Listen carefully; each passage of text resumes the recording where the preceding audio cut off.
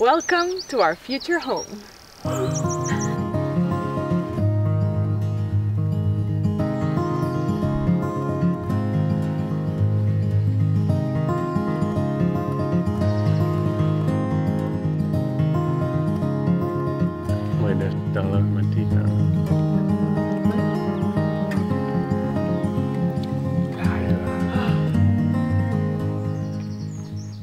In case you didn't know, we have just bought 4 cabañas and around 3.2 hectares of land in Cantabria, the north of Spain. Today we're gonna give you a tour around and also tell you a little bit about our plans and goals for the place. This first field contains 1 cabaña and the road access to the property as well as the electricity lines.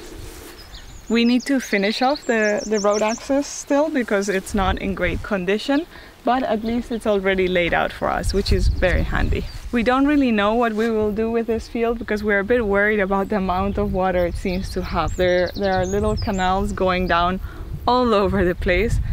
Every time you see these plants, which are called juncos in Spanish, that means that there's a lot of water in the ground. And this finca, so this first plot, has a lot of it. One day we will have to figure out how to channel it properly and contain it to only little parts so that it's not all soggy and wet.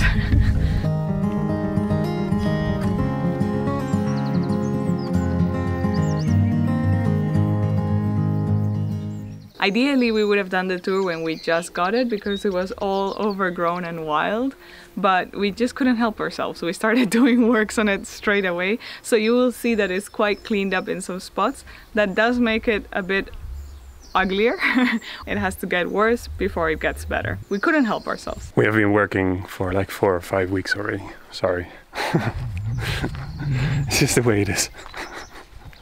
It's fun though. This is the first cabaña and it's the one that has been used to keep cows for the longest time. It was actually occupied until a couple of weeks ago. So it's very dirty still. It's a good size. It has the road access right to it. We don't know if this will be one of the first ones we renovate. Perhaps it's the easiest. It's not our favorite, but perhaps it's the easiest. So we still have to think about that. I don't know what to say. If you want to see the poop, here's the poop.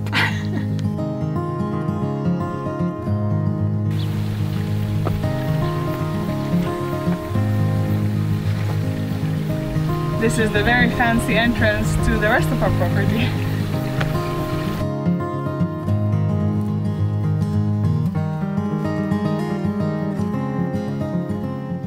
Here's the back of cabaña number 2 and a field that I think we're going to use to plant our veggies and some fruit trees because it's very well protected by both sides. We've already started cleaning it up so it doesn't look as pretty, but it is a nice space. Whew, it's getting hot already. Come on! One of the first things we've done is get rid of a lot of thorn bushes that were really overtaking the property. This wall, for example, was covered completely and it's very damaging to the cabaña. So we had to do a lot of cutting and pulling. You know, it was a painful and long process, but we've managed. It will be a constant fight though. They're already coming back, but slowly by slowly. Slowly by slowly.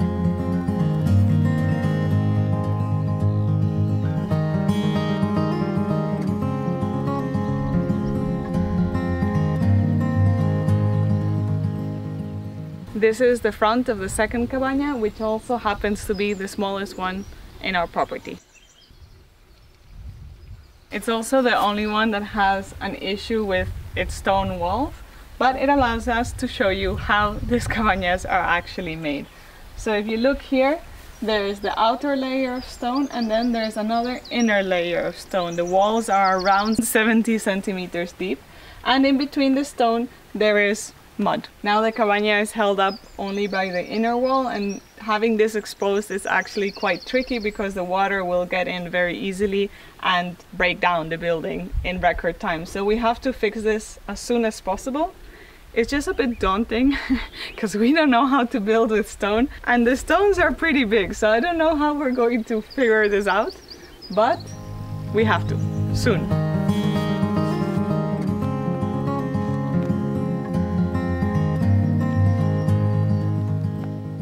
Okay, so the 4 buildings that we find on our property are called cabañas pasiegas, which is a traditional architecture style of this area in Cantabria. They're fully stone huts on the outside, including the roof is made of stone slate. And on the inside they have oak beams and floors. The downstairs part was always for the cattle and the upstairs part was for living. Families actually were nomadic here in this area, and they always had some cabañas upper in the mountains and then some cabañas down in the valley. The ones in the valleys were for winter and the ones up in the mountains were for summer. The cabañas in these valleys are fully protected. They're considered a cultural heritage site, and therefore their renovation is quite complicated and bureaucratic.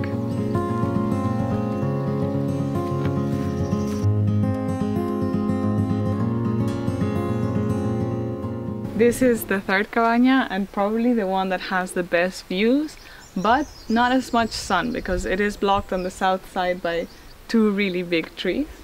But we really like it. It's a really pretty one and probably the one we will start renovating first. We're still thinking about it, but I think it makes sense. So let's go around and see the views first before we take you inside.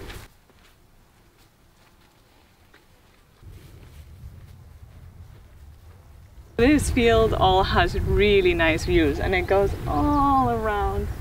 The property is quite large actually. We just really see ourselves here sitting out, looking over. It's beautiful.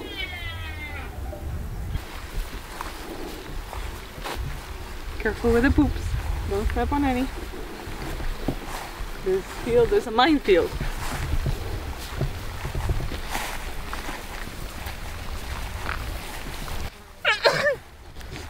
Allergy intermission.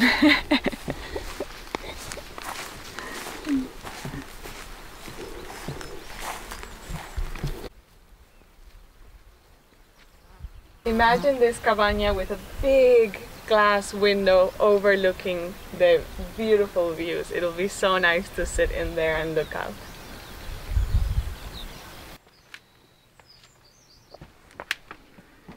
This is the 1st floor of the cabaña and they are all set up in the same way. There's a little room, 10-12 square meters, where they actually lived. There's normally a bed and a small cooking area. And then behind, in the rear, is where all the hay went. Look at the floor. It's not in excellent condition. No, we have a leak here, where my foot is, and there as well. We'll try to reuse as much of the floorboards as possible, although many are in really bad state. They're really good oak floorboards, so hopefully we can do something with it. To restore them. Ali's probably gonna have some furniture. Yeah, I want to make some tables. Watch your step, huh? Because I've fallen through already. It's a bit tricky, yes. This one is emptied out already, so there's a little bit of hay in the back. There's not much. Everything is cleaned out. This was the stuff that was left. It's not much interesting, but this barrel is really cool, no? Yeah. And I like this milk jar as well. Oh. There's some beautiful bottles up here. Let's go back. Really cool. Do you want to explain why the ceilings are all black? Yeah, so they char the ceilings to protect them from termites. And so beetles. That's why they're black. That's why they're black. It's not that they are all burned. These are all oak beams, so they're really strong. These cabañas are here for years and years, like decades. And they're still in the same conditions as they were before. The only problem they have is that the stone slates move because of the wind. And when that happens, you get little holes. And the moment the water comes in, it becomes a problem.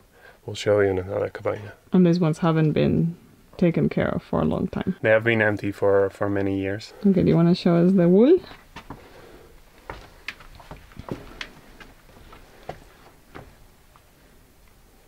So the last herder that lived here was a sheep herder, and he left a lot of wool here. These are a couple of the bags, but the room next to here, there are many more. And we have no idea what to do with them. The wool looks in okayish condition, but we have no idea if you can reuse it. We'll have to talk to someone to figure that out. Yeah, so this is the room. This is the living space. This is the living room. This is where they lived without electricity or running water. I still can't imagine that they live like this. There's some farmers here that still live in the same way. Yeah, surprisingly more than you'd think. Yeah, more than you think, and it's crazy. It's yeah, the space is exactly the same as this. So 1 bedroom, like there's one the bed. And then this was the cooking area. You can see that there's stone here on the floor. So this is where they cooked. That's crazy. No windows, no light. No, nothing. Yeah, and it's dark up here, huh? Yeah, we're using a very powerful light for you to be able to see. I can turn it off. This is the light from the entrance that now is open, which is the only opening in the walls. Yeah. Some have a little window, but these ones don't. And this is the ground floor. This is where the cows live. The cows live downstairs because they heated up the upstairs area. And also because they cannot go upstairs. And they cannot go upstairs.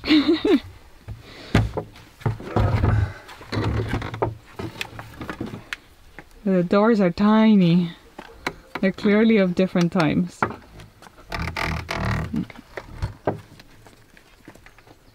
Oh, this one's especially short, no? Over the last couple of decades, the cows have been changed. The original cows that were here were very short. Yeah. So the older cabañas have really low doors and really low ceilings. The newer cabañas that had different cows, they have raised the ceilings a little bit of the ground floor, and then the cabañas are a bit higher. Yeah, they upgraded to Dutch cows, which were huge. Yeah, compared to the littles, like they had little cows, very small cows. Yeah, so they've had to like change a lot of the structures, but this is what it looks like on the inside. Yeah, so the feeding trays on the side.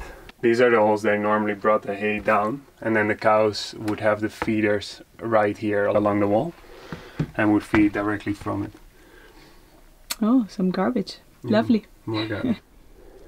Both sides feeding trays, and then this is the poop drain. Yeah. And normally a window at the end also to drain poop out, but this one doesn't have. No, because this one goes through the door. Yeah. It's the only one we have seen so far that has that. Also, the bottom is made of huge stone slates, which we hope to restore or recover in some way. Yeah, we're gonna make steppers out of it, no? We'll see.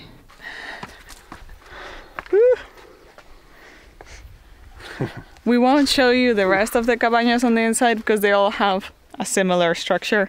Not that exciting, to be honest. They're all in worse state than this one. So if you are thinking like, oh, this looks really bad, this is the best looking. And the others are much worse on the inside. They have had many more leakages over time, so many of the floorboards in the other ones are just completely rotten. But we're gonna renovate them fully. I mean, we're gonna reuse as much the materials as possible, and of course the layout and the shape and the materials of the outside have to stay the same. We have to keep the same looks. So the facade is going to be the same and the slates are going to be similar. Of course, we're not going to use these super massive slates because they're really heavy. Yeah, they're so heavy. My arm is going to fall off if you continue talking. Continue, you can see, but you have to hold it. Okay. And then the walls will have a similar look, but we're going to change the walls to half the width, hopefully, like and we'll put stone on the outside, but timber on the inside, and then the floor as well is going to be redone completely.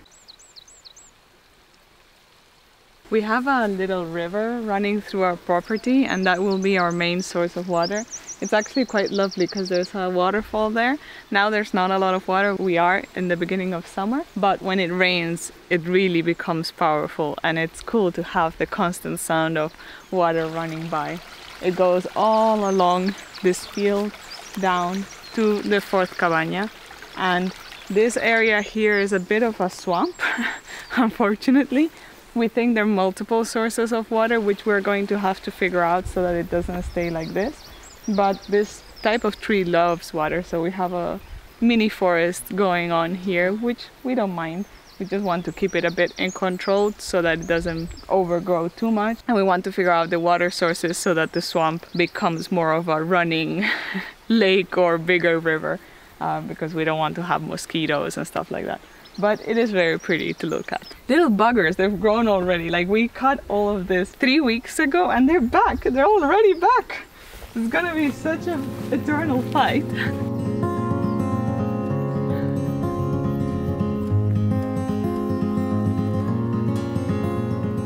don't mind the huge ugly piles of dried up thorn bushes. We actually have multiple throughout the property. That's all work we've done. We pulled that out. The fourth cabaña is a bit further away from the rest, and right now not directly accessible by car, but we really like that one. Maybe one day that will be our home. It'll take longer to renovate, but yeah, it feels like a very special spot. This whole mountainside that we are neighbors with is public land, so we don't have any issues with people living there, which is really nice.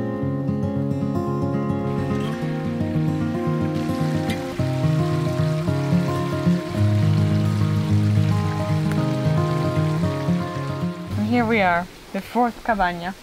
This is the backside. It's just really beautiful. It feels like it's here hidden away between trees and water, and the views are really nice on the other side. I see myself living here. Let's see if we ever manage to do that.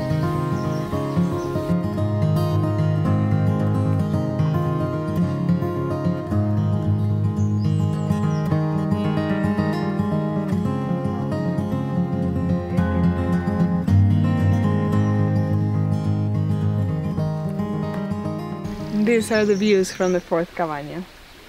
They're less striking, but I really like them. And if we ever want to live here, we would have to make a road that joins to the public road through here. The pista, how do you say that in English?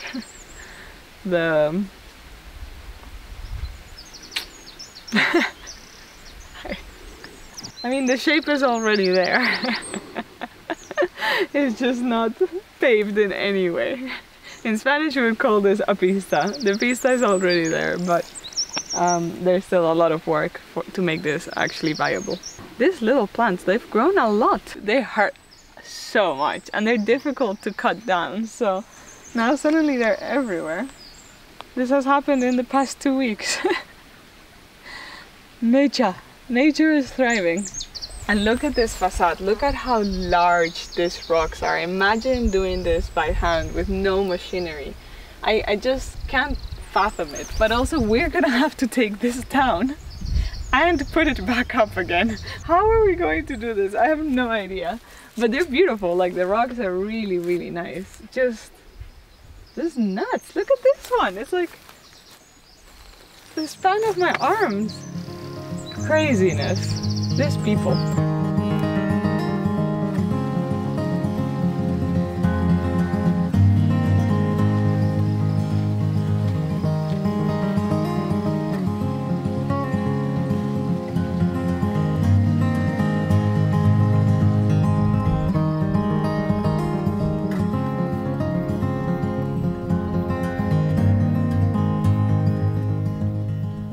What we hope for this place is that we will eventually live here, that this will be our little sanctuary, our bubble, our base, where we can always come back and spend the majority of our life here. Before that, of course, these buildings need a lot of work. There are huge renovations that will have to happen. And because of the regulations in the area and the protection that these huts have, it's gonna take a really long time. Years. It's a bit sad, we're a bit impatient. We want to kind of live here now. We love it here so much, but we're gonna try to find a way of living here already, no? Next year at some point we will probably try to find a way of building a temporary home for us to be able to be here at least part of the year. And start to work on the finca. There are 4 cabañas and quite a lot of land, so we have ambitious plans, but we know that it's difficult to achieve them all in the short term, so take this with a grain of salt. This will be a long-term project. Yeah, don't pinpoint on this. Just the general upkeep of the property is already a full-time job. Huh? Yeah. We bought Warner a custom one, but maybe it's a bit too big. But now he has his own. He's gonna become like a proper local. I feel like a proper local.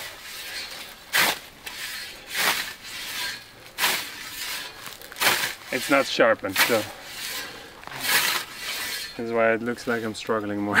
But what we do want is to first renovate one, to kind of get the hang of it, learn how to do all the techniques that we will have to apply here, get all the contacts of the builders, engineers, etc., and then apply that knowledge to the others. Eventually, once they're all done, what we're thinking is we'll have one as our home, then a couple as visitor cottages, because they're quite small. They won't have a lot of bedrooms inside or anything like that. I think we can do 1 bedroom and maybe 2 bedrooms if we really force it. The second bedroom will always be very small. So we'll have one as our home and then a couple for friends, family that want to come here, and also to rent out once in a while. That would be a really nice source of income to have. And then the fourth one will be a studio, our workspace for us to both work remotely from there if we're doing something at that time. Yeah, we definitely need a remote workspace, one that's separated from our house, because the cabañas are very small. It's going to be like a tiny house and you want to live there. You want to come home to those places and just be sane. Yeah. You will have your sewing space. Yeah, and hopefully a pottery space. We have such big dreams.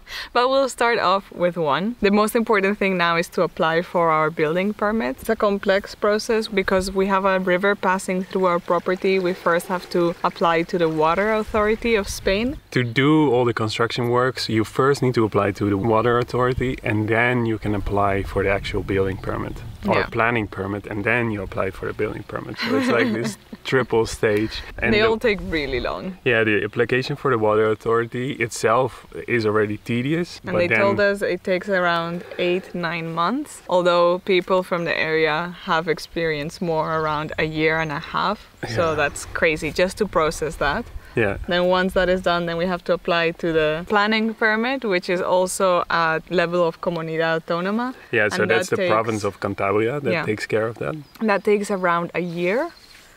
Yeah. and then we can apply for the building permits locally in the ayuntamiento, and that takes around 3 to 6 months. They're way quicker. But if you add all of that up, it's a very long time.